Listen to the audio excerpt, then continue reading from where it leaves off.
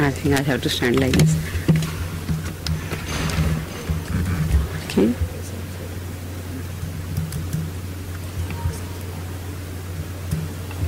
Good morning, friends.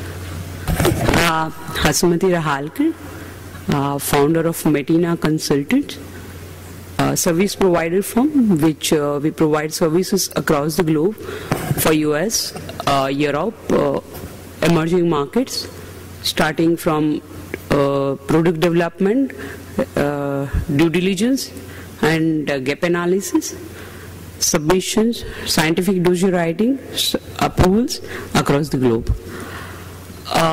In today, another 20 minutes of time, or maybe 15 minutes, I would run through about emerging market regulatory affairs. I will be taking care of few markets or one or two markets because it would be very difficult to cover all the markets in 15 minutes of time. We would be taking care of, we would be informing about regulatory framework of these key emerging markets, as well as what are the major challenges for registration of branded generic in these markets. As per a market survey done by Global Intelligence Alliance, these are the top 10 markets which are considered, which are rated as top 10 for the duration of 2012 to 2017.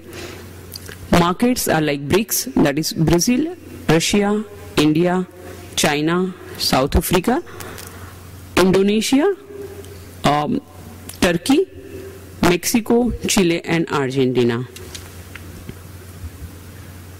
We'll talk about Brazil. The regulatory agency of Brazil is known as Anvisa, National Health Surveillance Agency, which is located in Brasilia, which is the capital of Brazil. You can see here where Anvisa is located. Anvisa is established in 1999. It's an autonomous agency and operating under special regime under Ministry of Health. The major attributions for Anvisa is to coordinate for sanitary surveillance system as well as blood and blood related products, monitoring drug and medical device pricing as well as registration, regulation, control and prevention of smoking, and technical support for granting patents to National Institute of Industrial Property.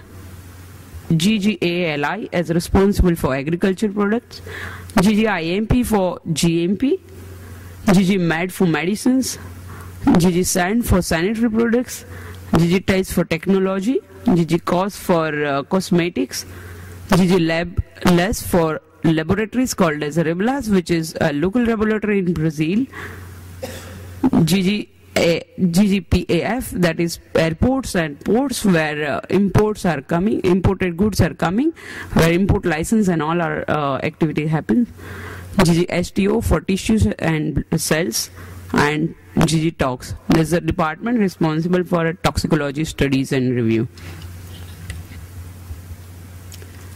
In Brazil, regulatory process is generally divided in three parts.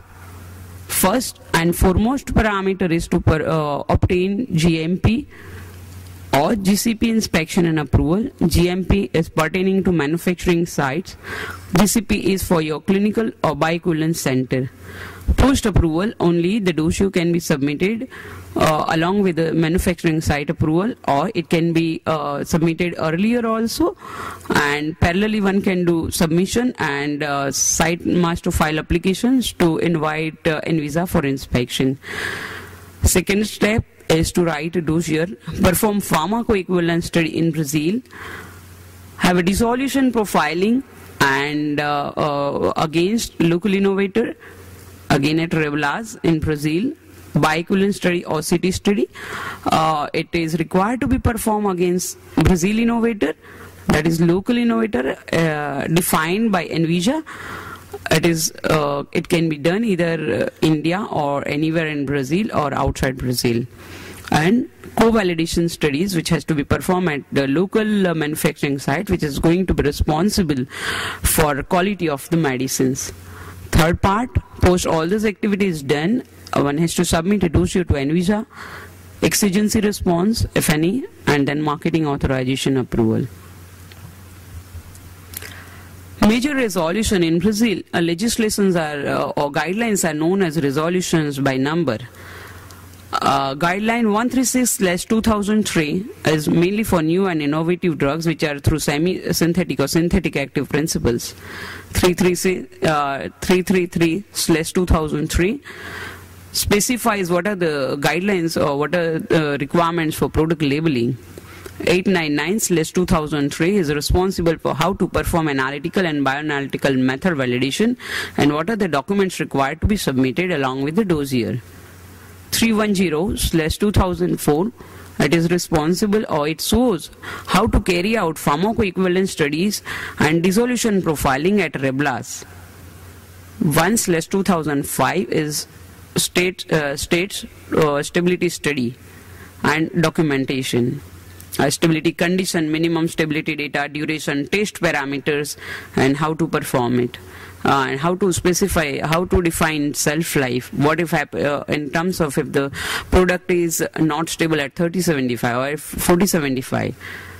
315/2005 state post-amendment, post-approval amendments, what kind of amendments one can submit which can be passed with notification, or it would require analytical report from REBLAS, or if requires any revalidation. 1170/2006 is for relative bioavailability and bioequivalence study for medicine. 25/1999 is how to perform international GMP inspections by ANVISA. And 17/2010 states GMP practices. So what all in terms of manufacturing, in terms of GMP laboratory, what it has to be there, it specifies that. Critical technical documentation for submitting dossiers with ANVISA. DMF or equivalent. API is required to be of DMF grade or equivalent grade, complying all the technical requirements. Other documentations which goes batch manufacturing records, stability study, pharmacoequivalence and bioequivalence study from the same lots or the batches. Zone 4 stability study data up to 12 months minimum is mandatory. B has to be performed at ANVISA approved centers. P at the REBLAS lab. Co-validation and validation methods before submission, and GMP of applicable manufacturing sites. Now let's see what are the challenges while submitting dossier with ANVISA.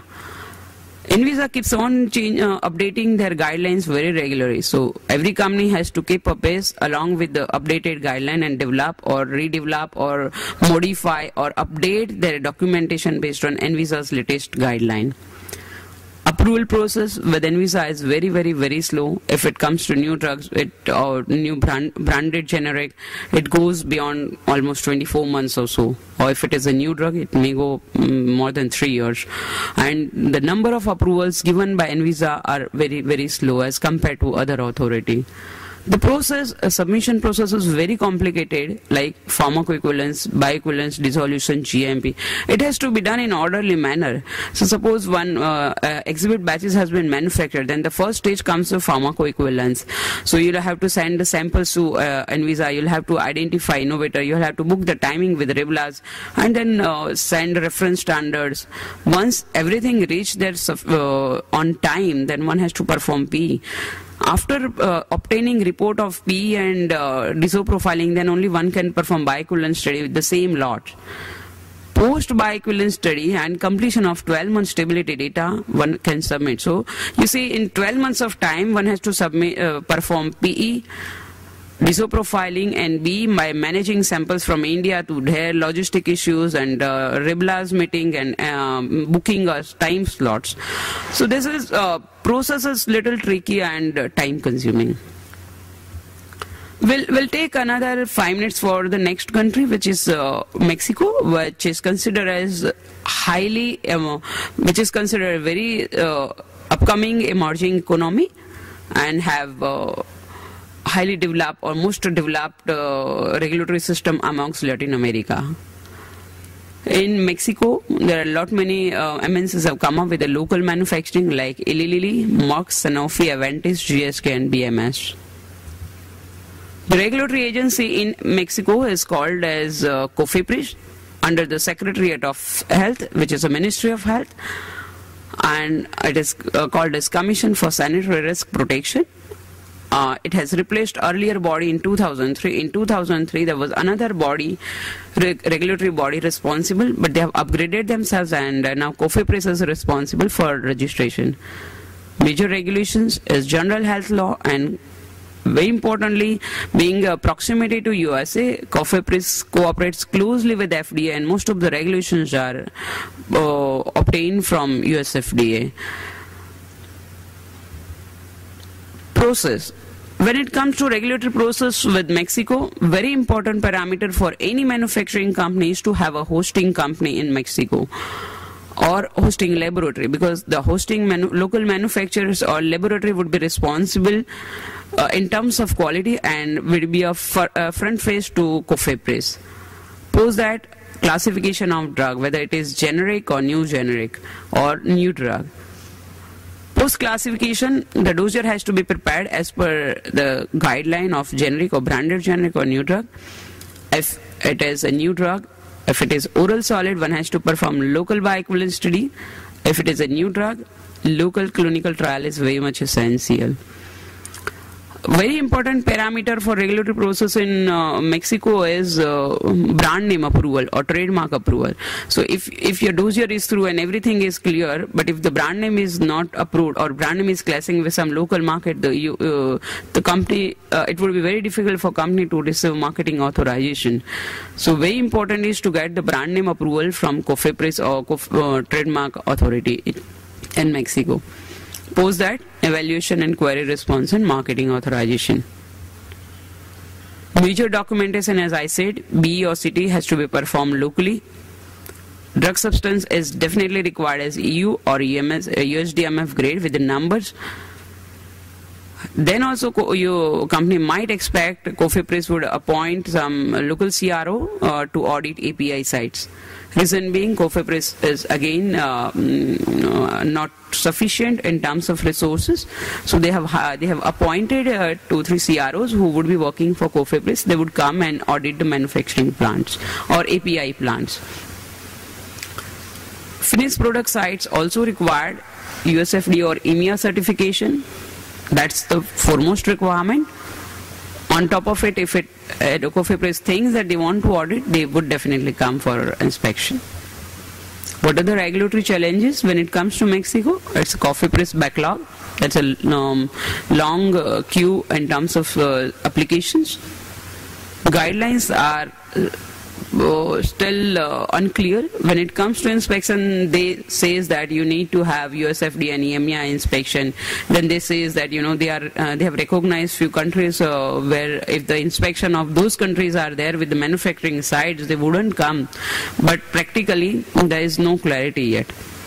They are not recognizing India and China GMP. So for Indian or Chinese manufacturer, they have to have USFDA or EMEA approval, and B and city as a local requirement. So this is all about the emerging markets to Brazil and Mexico. Metina consultant do have expertise across emerging market, and US, Europe and Australia. We do have our tie-ups, and we have people sitting in each country. So anyone is interested in knowing more about these countries or regulation, please contact us. Our email ID is here with. And if you have anyone is having any questions, feel free to ask. Yeah.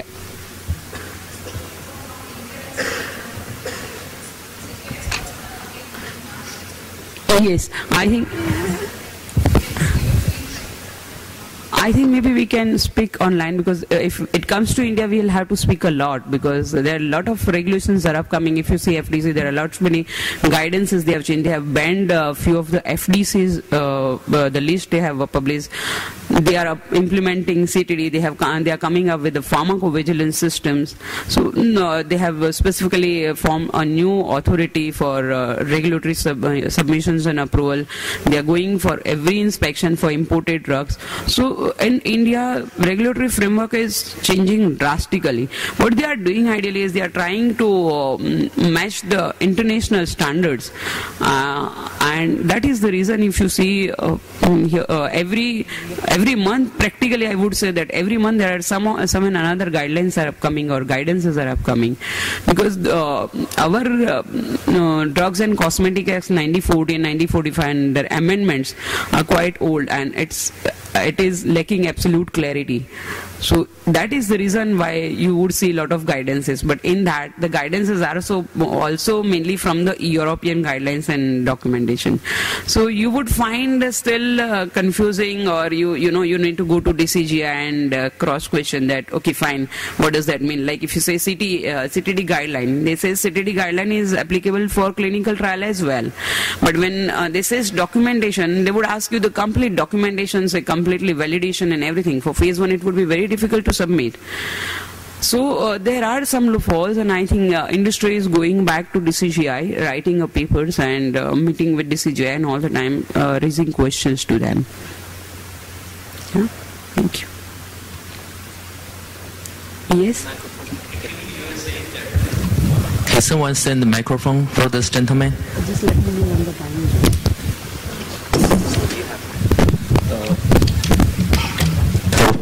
Yeah, sure. My question was with this is regarding this Brazil. Yeah. You were saying in the second part that we need to do an co-manufacturing with the Anvisa guys. Own manufacturing. Co-manufacturing. Co-validation, I said, not co-manufacturing. So it's an where co-validation. I'll give an example. So suppose you have performed a formulation formulation validation over here in India. You are exporting your drugs to Brazil. In Brazil, there must be some local company who would be importing, either yours, your company's subsidiary, or somebody else who would be importing. So that local company becomes front face to the authority, Anvisa. That local company is responsible to ensure your product's quality. So that is the reason that local company has to do co-validation, means partial validation of the same API and formulation validation if you have performed over India. Okay, thanks. Welcome. Yeah.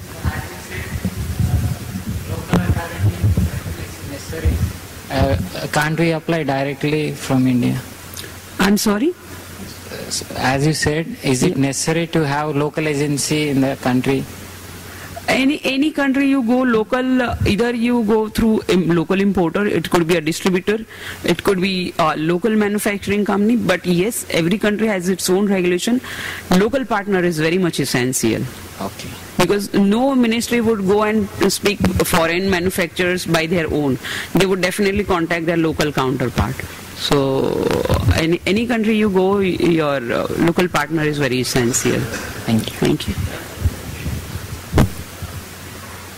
Recently, we have been asked for zoo sanitary certificate. Sorry? Zoo sanitary certificate. Yes. Brazil in biosimilars, they have published guidelines, I think, say 6-8 months before, not before that. They themselves are, when you have received some query like zoo certificate, which I have not come across so far, this is the first time I'm hearing. So maybe what you need to do, you need to go back and inquire, because it would be pertaining to what molecules you have submitted and what is their expectation and what is the logic behind asking that zoo certificate. So I think you'll have to go back. In your slide where you were shown like where the wings, in the wings we are shown, there is a pharmaceutical one and there is a cosmetic section and sanitary section. Yeah. So they have somehow asked for a zoo sanitary certificate. So where we have submitted sanitary, it could be maybe they would have asked from health certificate or some biosimilar. Maybe they would be saying that you are not disturbing environment or how.